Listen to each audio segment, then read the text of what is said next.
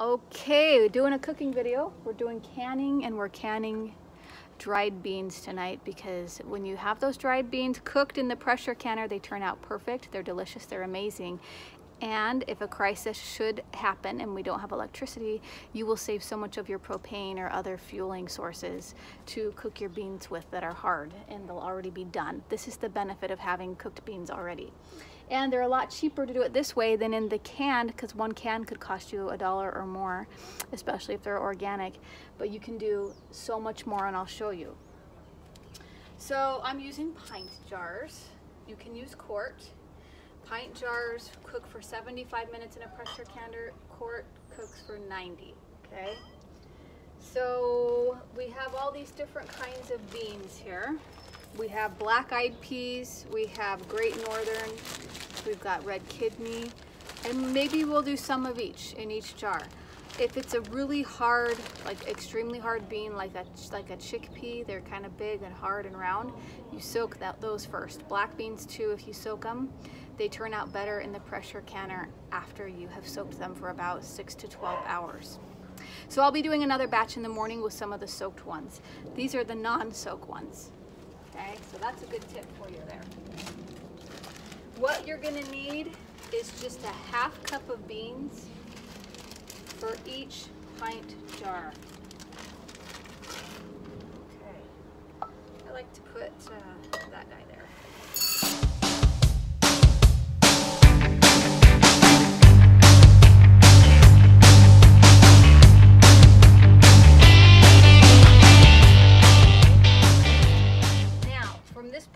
You could add seasonings like salt, pepper. I have a little bit of this jalapeno from my garden over here that I grew. I'm just going to add it to a couple just to give a little bit of flavor to some of these, a little spicy kick. And that's it. And you could do anything you wanted to season these up, maybe some garlic. Now we just fill them up to the top with some hot water.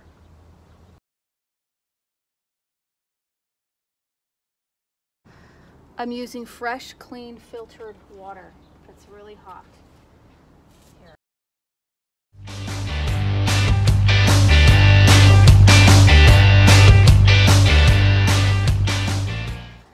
Now we take our dry paper towel, maybe just make sure there's no chips in this at all. You want to make sure everything's smooth, or those rings, those lids will not seal. It will be bad. Now, when you see a floating bean, I don't know what that means, but some people were scooping those ones out like they weren't good beans. But I don't know. Looks okay to me. Okay, I've got some vinegar here. I'm dipping it in a little vinegar. This helps to seal the lids even better. So we just use a little bit of that.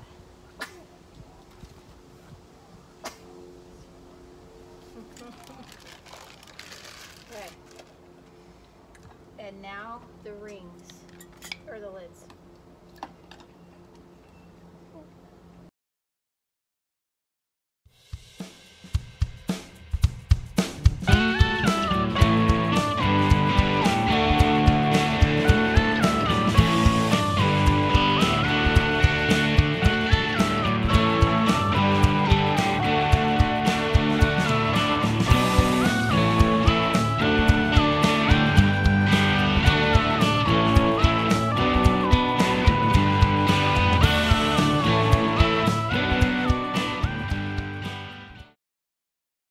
Now you guys know the next step here is this spout has to be steaming for 10 minutes. And when that's going for 10 minutes, then we bring it to pressure by putting this on. And once it comes to pressure, which is about 15, then we time it for 75 minutes. And then I turn off the heat. I let it release pressure naturally, and then I take the jars out. Okay, the steam is going. You can hear it. You can see it.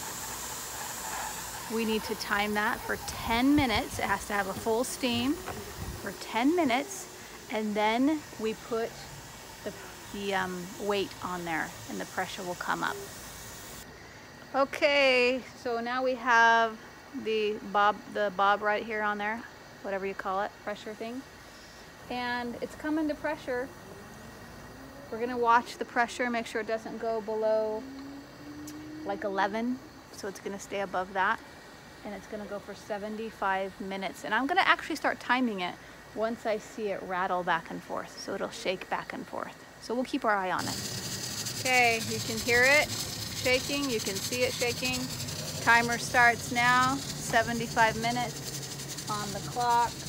We can control the temp here, keep it around 15, and we're good to go. Okay, it's actually the next day now. So all we need to do is take our lid off and make sure everything is sealed up good. And I'll bring it over here and show you. I'll put it out on this little cookie sheet here. Okay, here they are. Now they are all sealed. This one I pressed down just barely, and it could be sealed. It may not be sealed. We just want to always test, because if it's not, yeah, I mean, it's pretty sealed there. It's not coming up when I pull with my fingertips. So it looks like they all sealed. What I should have done was put that vinegar in the water, and then my jars would be nice and clear.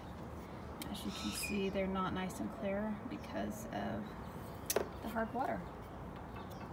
You always want to put vinegar in there if you want your jars to be pretty, but no big deal. I mean, we're just gonna store these, food storage, datum. Okay, so there's our beans, and I'm gonna do the chickpeas today. The chickpeas have been soaking for overnight, and so since I've soaked them, I pre-soaked them, instead of adding a half cup of beans, I will add 1 full cup of beans, and then just fill up the rest with some water. But here you go. This is how you can beans, easiest way ever, and then they're done. These are the beans. These are white beans here, and these are garbanzo beans. And I put some spices in each one, and I pressure canned these, and we've got another 8 jars here, so 16 jars total of all the beans that we did. We just need to now label them and store them, find a place to store them. And when we want some fresh beans for some protein, we will rinse these really, really well, and they will be amazing. So there you have it, guys. You just learned how to pressure cook beans, can beans. No excuses. I would get this done right away so that when power goes out and you don't want to use your propane for hours and hours cooking your beans down to make them into a softer state, here you go. They're already done. Okay? Alrighty, we will see you later.